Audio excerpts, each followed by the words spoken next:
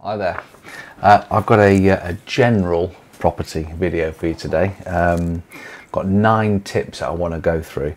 Looking through the videos and all our stats on YouTube, the back end, we had just over 20,000 people view our channel last month. Thank you very much. If you're enjoying it, subscribe, give us the thumbs up and all those things.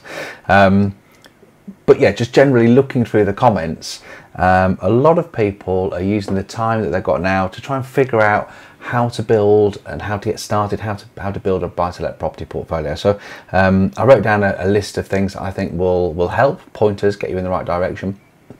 There's 9 altogether, so let's just dive in. Before I do, let's just give one little caveat. Personally, I believe that building a buy-to-let property portfolio is the best wealth creation strategy on planet Earth. My personal belief, you can't argue with that. However, if you get it wrong, it can become an absolute nightmare. Let's not sort of sugarcoat it. So getting it right is really key. You know, all the things that can be a nightmare, it's possible to manage them out so that there could just be a minor annoyance, but you do need to get that sort of background knowledge, the support, the help, and well, hopefully that's what these tips are about. So first things first, identify your goals. What are your financial aims? Success requires forethought. It's essential to know the goals that you've got. I'm just in the middle of doing it now. You see I've got it on the screen here, and this is my board papers. So, you know, I've run more than one business, and, you know, all the papers are in here for everything.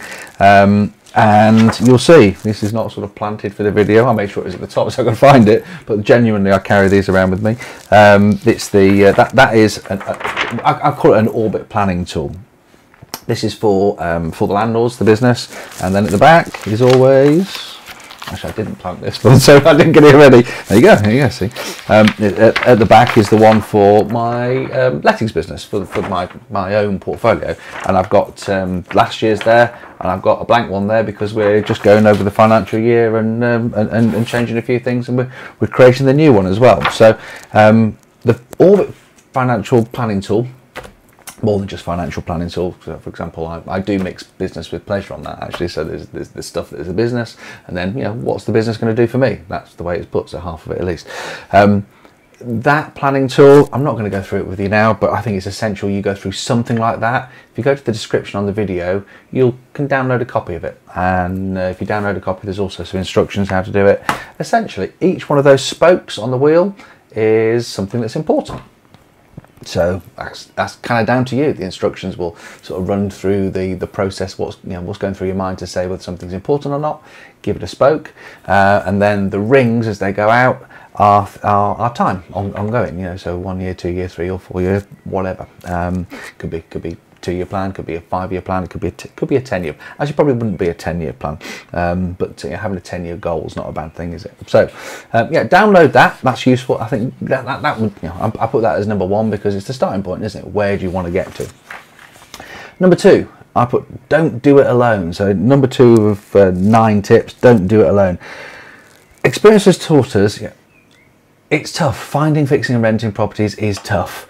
It's better to be supported. You're probably going to need, you know, a good mortgage broker, solicitor, accountant, definitely a good letting agency. You know, here, hi, our links in the description as well. But well laid out financial plans alongside a team of people to help you are going to give you the best chance of success. Number 3, start small. What do I mean by that? Don't dive in. You know, I see lots of landlords diving in. You know, they've got a pot of money and they're able to buy 2, 3, 4, 5 houses. We regularly meet landlords with 1 to 5 properties, and there's something about them wrong. You know, and even you can even see their sort of learning journey. Maybe the 5th one's actually quite good, but it takes some unpicking. So get to speak to all of those people. We hold a discovery day every week. it's on Zoom. People come along and they ask the questions, and the amount of times we just ask the question gets asked and we get answered, and you can see it's a completely different direction. Hopefully we're sending people off in the right direction, but if they'd have been going on the other path, they'd have got a property which, you know, buy 2 or 3 of those, it would stop you buying the 4th for whatever reason. You're not enough cash flow, you become a portfolio landlord, it doesn't stack right, you're not in a limited company but you should be, or vice versa. All sorts of questions. So get your questions answered, and start small and make sure that the building blocks are right. Build the foundation. The first 4th 1, 2, 3, 4, 5 properties are the foundations, aren't they? So make sure they're right. Number 3, I can't overestimate or overstress the importance of this one. Create a positive cash flow. Net, your property should make you money every single month. Talking about the building blocks, you know, if every single property you make you know, either loses money, that'd be terrible, or just about makes money, that's not a solid foundation. You know, making 50 to 100 pounds a month on a property is not good enough. You know, you need to be able to build a property portfolio that can take a knock. You know, voids, bad debts, maintenance, unexpected maintenance. It can all happen, and you try and manage it out so it doesn't happen, but it can happen. Make it so it can take a knock. You know, you've got a void, you've got a bad debt, it's okay, I've got some cash in the bank. The other properties are making a cash flow profit every month as well. So create a positive cash flow. Net. Next one, number 4, think about your yield. Focus on not just the value of the property, but what it's doing for you. One of the key spokes on my orbit there is, you know, what is it doing? What is the value of the property versus what it does for me? Think about, you know, I've got this crown jewel property, not me, I'm talking about another landlord, might be talking about you. Yeah, I've got this crown jewel of a property, it's beautiful, it's worth a lot of money, it's there, and when you look at what it makes for you, it's just not, is it worth it? Ask yourself the question, is it worth that? Is it paying its way? Could I sell that valuable property? It might be nice, it might be pretty, it might be somewhere you lived before, you might have an emotional attachment to it. You know, that equity that's in there, squish it into 3 or 4 different houses, maybe 4 or 5 different houses sometimes, and then rent each one of those out and think about the yield, the gain there that you're making. So make sure that each property that you have is paying its way. It feeds into the last point, they've got to be making profit every month. So have you got something, a crown jewel, maybe you've got more equity in it, think about whether that's paying its way. Number 5, don't forget your tenants. Good landlord needs a good tenant, good tenant needs a good landlord, and make sure that, you know, you're thinking, who are my ideal tenants? Am I buying for the right tenant type? My ideal tenant is family. You know, they're stable, they generally speaking are looking after their kids, looking after their house, want to stay in an area for a long time, they prioritise paying their rent because they want a roof over their kids' head, those kind of things. You know, my ideal tenant for me, for our business model, is a family. They're less transient, they pay on time, and they look after the property. You know, it might be different for you, you might be living in a student town, or whatever, but it's worth thinking about and making sure that you're gearing your portfolio towards your tenants. Without good tenants, your business will not thrive. Absolutely fact. Number 6, do your research. You know, have you ever heard, you know, knowledge is power? Absolutely. When finding, fixing and renting a property, get your ducks in a row beforehand. You know, you don't want to be, you know, getting the keys, going in there and then making it up as you go along. Do your research. Right house, right street, right renovation, leads to the right tenant, the right financial outcome. You know, you've got to get all your ducks in a row. So, you know, check out the towns, the local streets, get to know an area on a street by street level. That's where you need to be at. So do your research.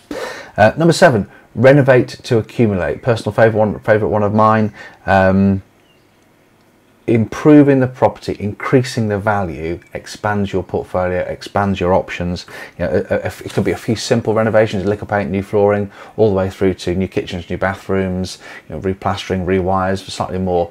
I would keep it, I would personally always say renovations we like to think of as heavy decorating.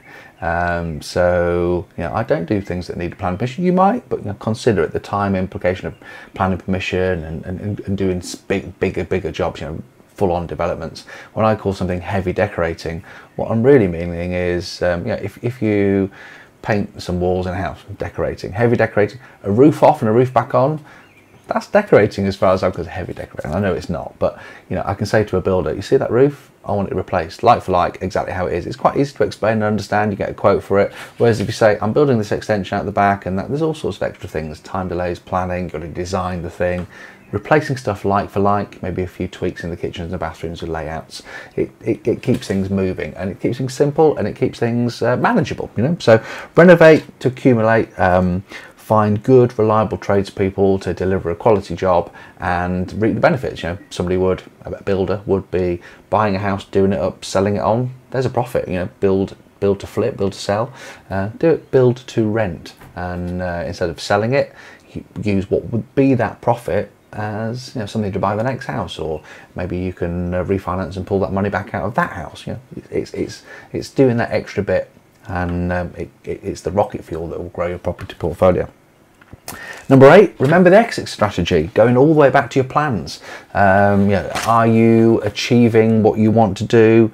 You know, when are you finished? What's the goal? You can have extra lifts. I'm on about a 7th or 8th lift on that point, you know. So we've achieved that goal. What's next? What's next? What's next? And you know, the goals I couldn't have even thought about the goals that we have now 10 years ago. They wouldn't have even entered into my head. So keep the end result in mind always, and keep it within the medium term. You're there, and then an extra lift, and keep revisiting it and talking to yourself, talking with your family, talking with your friends, and your advisors, and keep that planning process. And final one, and you said, you know, you would say this, but you know, get the best letting agency you can. Your agent should always have your best interests at heart, and I think that's usually a given if you find a good one, but they need to be capable as well. A good letting agency will make you more money than without one. You know, the voids will be less, the rent will be higher, the arrears will be lower, so you'll collect more of that rent. Your maintenance bills will be less because you'll have access to the trade prices versus going and cooking Google or Yellow Pages or whatever. But it will be a competent job. But yeah, I see people sort of take me up on that point sometimes. Oh, I can get it done cheaper than that. I say, yeah, I know, but look who you're using. Are they insured? Are they going to do a proper job? That's not to regulations. For example, you could have good people at trade prices, and so it's a solid job for less. Yeah, so absolutely that they should make you more money. But then also they'll insulate you from all the hassle, all those phone calls that come through, and you know, get rid of your phone call, get rid of your telephone number, and none of the tenants should have it.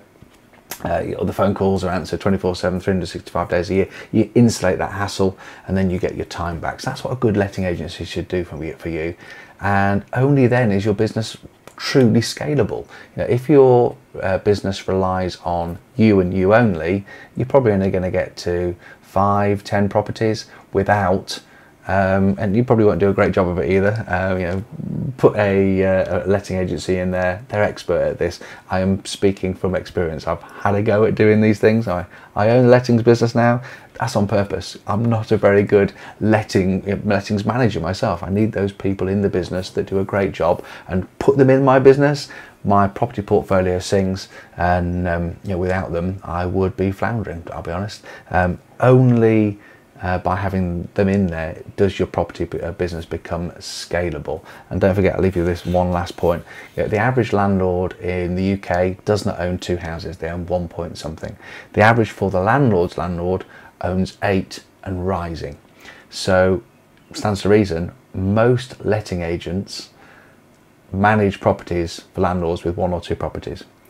So most letting agencies do not know how to manage a scaling property portfolio. ForTheLandlords.com does, and I think that's probably our USP, our shining sort of nugget of value there. So anyway, go to the link. There's 2 things in there. You got that Orbit planning tool. So if you subscribe, the first thing that will come through, I mean, subscribe to our mailing list, not to YouTube. You're welcome to do that as well. But the mailing list, the first thing that will come through will be the Orbit planning tool. And there's also a link in there to book onto a discovery call, because maybe a good point of the first port of call for you listening to the video, if you're thinking, yeah, I want to grow a property portfolio, is to book onto a discovery call. We do them once a week. And you book on, it's on Zoom, and we'll run through the basics and some of the advanced stuff, but also the main thing, half an hour's worth of chat from us, but the main thing, another half an hour or so, will be there as long as you need, is you asking all the questions that you need to get out. So hopefully these 9 things have provoked more questions. Write them down, come on to a Discovery Day and get your questions answered. So hopefully that was useful. Bye for now.